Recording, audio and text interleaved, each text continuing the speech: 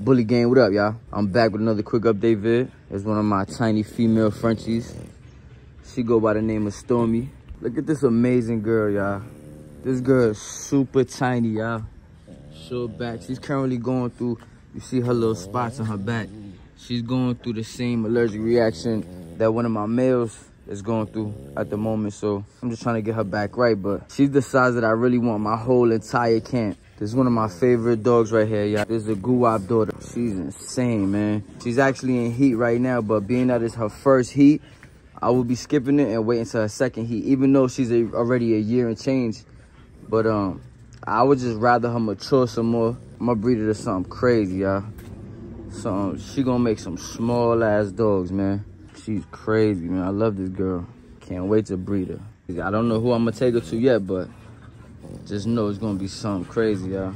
Another one of my favorite Frenchies right here, y'all. We got Tiny Diamond. So a few updates on this girl. She actually finally did get pregnant with that boy Micro Jordan. Y'all know how long I've been waiting for that breeding. She only had one puppy, y'all. The puppy didn't make it because he got stuck in her canal and suffocated. He was a cryptic merle just like her. Same colors, really. And he looked pretty dope, man. His smashed muzzle, his face looked crazy, but it is what it is, man. I actually went to the vet that same day that she started pushing. And I tried to get a C-section, but the vet told me that she wasn't ready yet. So he told me to come back in a day or two. And when I got home later that night, she started pushing, y'all. And it was really nothing I could do. It was already 2 in the morning. So by that time, everything was closed besides emergency C-section vets. And they charging $10,000 a C-section, you know what I mean? So I wasn't about to do that for one pup. And, you know, it is what it is, man. We took that loss. But I do get a repeat with Micro Jordan, so I just gotta wait on her next heat. You know what I mean? Then we're gonna run it back, y'all. She did good though, man. She tried her best to push it out. It is what it is, man. I ain't tripping off that. Shit happens, you know what I mean? Next one is gonna be lit.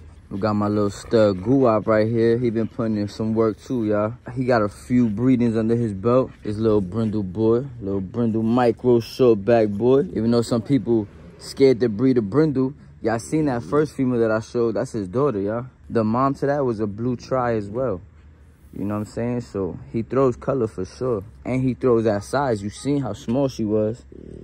She's small just like him, y'all. Micro short back little dude. You want to go smaller, you got to come see Guwap, y'all. He going to shrink your camp down, man. And throw some color to that, you know what I mean? I know there's a lot of breeders out there that like to breed for color, but I'm not one of those, y'all. I like to breed for structure first. Then I add that color to the camp later on. But if y'all want to breed and have some similar to his look, you can hit me up on IG, L.O.E718 bullies. And we could go from there, y'all. But with that being said, I'll catch you in the next one. Bully gang, we off this.